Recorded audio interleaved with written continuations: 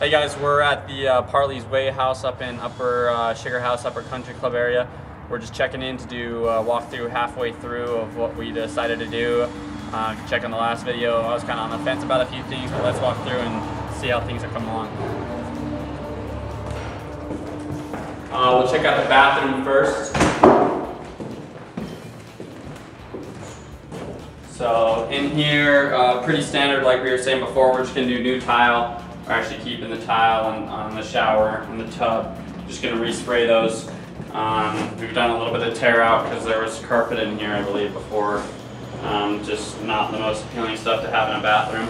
So they're kind of doing demo, and a lot of the area is already finished. And these two bedrooms, they don't have too much going on in them, so nothing really to see too much that's changed.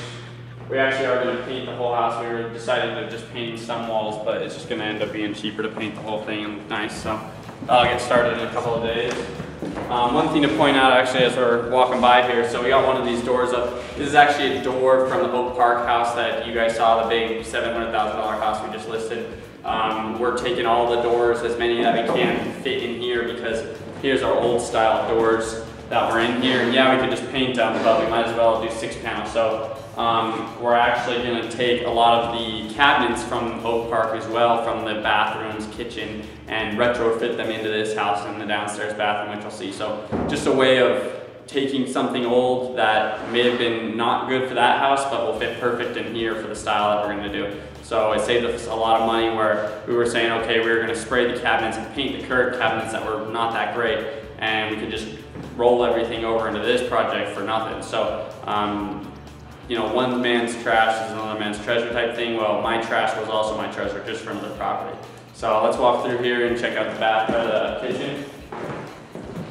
Still pretty, not too much has changed in here. Mostly just tearing up this carpet area, and there's some old crappy, basically cardboard subfloor that we're getting rid of. We're gonna tile in through there, so that everything will look a little bit more updated. But countertops are staying, they're just getting sprayed.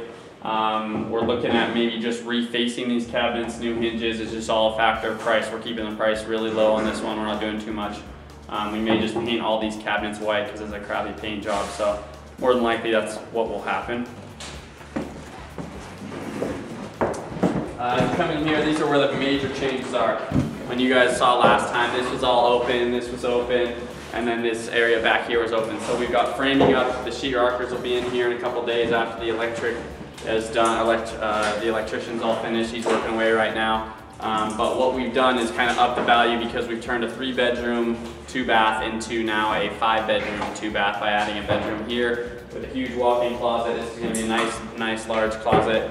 And then back here, we're going to have the same thing, a large bedroom and a big walk-in closet with bifolds. So just adding value for this type of a neighborhood. 4 2s, 5 3s in that area is what's selling, so that's what we wanted to create with this. It also actually helped the flow of this house when it's all done. Now you have your back entrance here, that door's getting covered up and no longer will be an entrance. So the tile that we're actually going to be putting in the bathrooms, up, down, the kitchen, is all this travertine. We got this for a pretty decent price and just really goes well in Sugar House. I think a lot of people like it. So that's going to be all the flooring on the ground in each of the kitchens and bathroom areas. And we're throwing a half wall up here. There was an old railing that we did. And so instead of spending a ton of money on a railing, we're just doing sheetrock and framed it in. Same thing with the railing here. It'll just be more modern, straight lines like we always do. In here, I kind of talked about getting rid of some of this stuff, which obviously we have done. I was even talking about keeping some of this, but we had a great idea, like I mentioned upstairs. We're going to put the old cabinets from the Oak Park house in here. So it was old crappy cabinets. A new Formica countertop wouldn't be expensive. So we ripped everything out. We're going to paint it and put the new cabinets and countertop. We're still going to have a wet bar down here, but it's just going to feel more open and have nicer cabinets, which will look a lot better. In this room, we're going to carpet everything in here. Same plan. We actually decided to end up texturing the walls. I don't know if you'll be able to tell, but we textured this whole room because it just didn't look that great. And so we added some texture and we're going to paint everything. even the ceilings, and just make it feel a lot better. So still pretty cheap to do. Just we never fully decide until we're really into it and we get prices, and once it's torn out we're like, okay, this looks bad or good, and it's kind of making decisions on the fly still. In here, same thing. I said we were going to keep this countertop, spray it, paint it, make it look new, but we can get, what we're actually going to do is we can get an Oak Park vanity that fits right here, and then because it's so big and we didn't want to spend the money for new plumbing and a dual vanity sink or anything, it's going to be one vanity here, and we're actually going to build a linens closet right here to just have more storage and stuff like that. You can never have too much storage. So we've torn the linoleum out of here, and we're actually going to probably just tile it. The tile guys are here, so we might as well do it. And spray this tub still. You know, it's in okay condition. So then back here, took out the carpet. Even though the carpet was decent, we're just going to have it all match.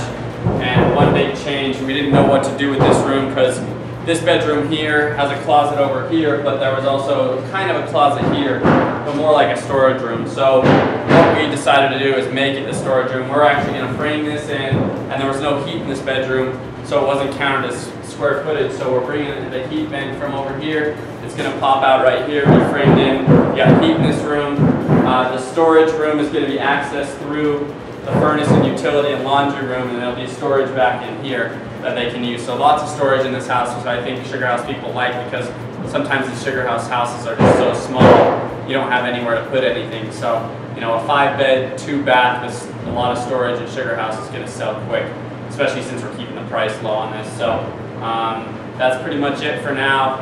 Not too much else has changed.